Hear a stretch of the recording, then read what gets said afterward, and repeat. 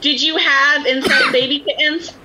No, that cat did have kittens, but they were all black and white kittens, and we had 2 tan cats. So, and there was a black and white cat, tomcat, that was roaming the neighborhood back then. So, pretty sure those were his babies, and but yeah, like she was doing it with everybody, and it was just gross.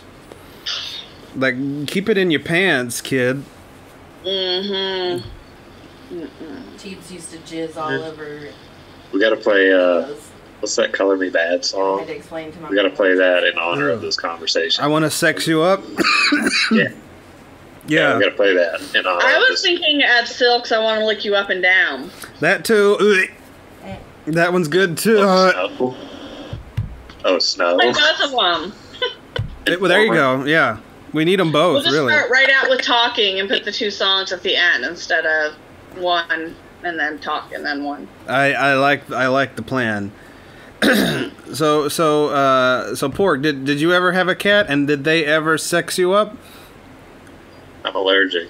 Remember? Oh, that's right. Yeah, you had a dog, and she drowned on Martin Luther King Day. Sure did. It's actually a hilarious story. Baby J feels bad. No, it's not. No, it's not. I cried. Todd is like soulless. I am not He's soulless. like, I know that you're alone right now and you can't go anywhere or find any comfort, but remember when your dead dog died? And then I'm going to Zoom laugh in your face. I'm going to turn red just because of it. Just because of this glorious story. So I had a black lab before that. That was like my childhood pet. He died when I was about 8 or 9. But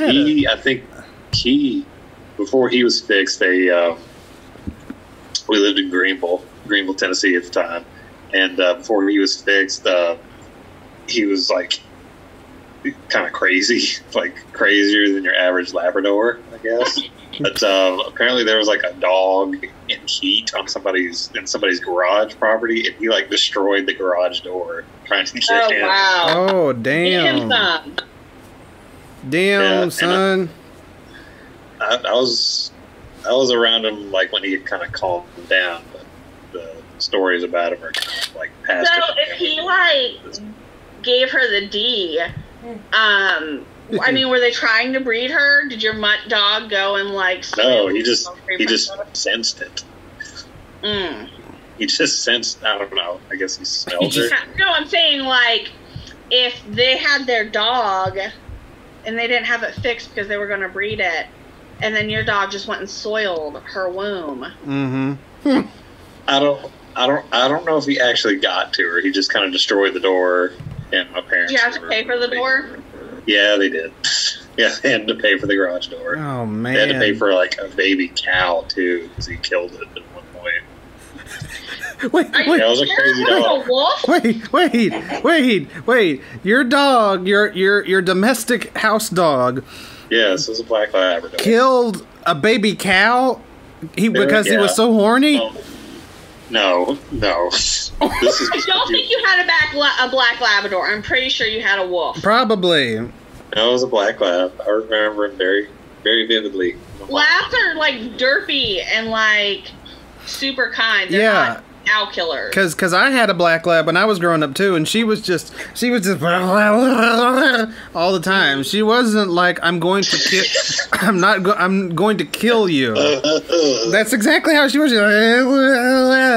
Now we had a German Malinois who was my dad's police dog for a number of years, and he was extremely sweet to us. He loved us, but bring him somebody he didn't recognize in any sense of danger, he'd eat him alive. So that was my childhood dog. She had pit bull in her. She was a mix. Right. And she was super nice to our family, but like really, really mean. Like she jumped through 2 windows protecting my brother Lewis when he was left home in middle school. Jesus. He was old enough to be home by himself, and like somebody knocked on the door, and she just like jumped through the windows.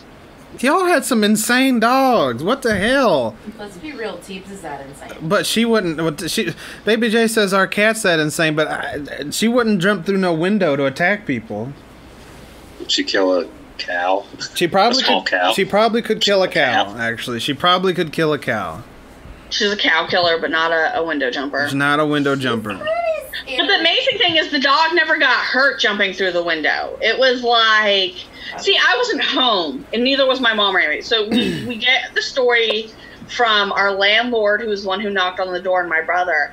And they both said it was like an action movie where, like, the window just burst and the dog is out, and, like, the landlord ran to her car and the dog all cujoed up. We didn't have to pay for her car or anything because, like, she should have called and told us she was coming over. It's her fault. Yeah, exactly. It is. Her fault. She should have paid for your window. She did. The hell? She was the landlord. Oh my god. Oh well, I guess that makes sense. And then at least after the second time, she stopped doing that nonsense. My parents had to pay for the garage door and the cow. How did you get off scot-free? Well, my family has the power of, we're not doing that. Like, nah, bruh. Mm-hmm. It's like, nope. Sorry. That ain't gonna happen. I don't want to magic out. Should have called. Mm-hmm. That's not the sound that a wand makes. That was great. No, that was great. I'm very proud of the sound effect you just did. That was great.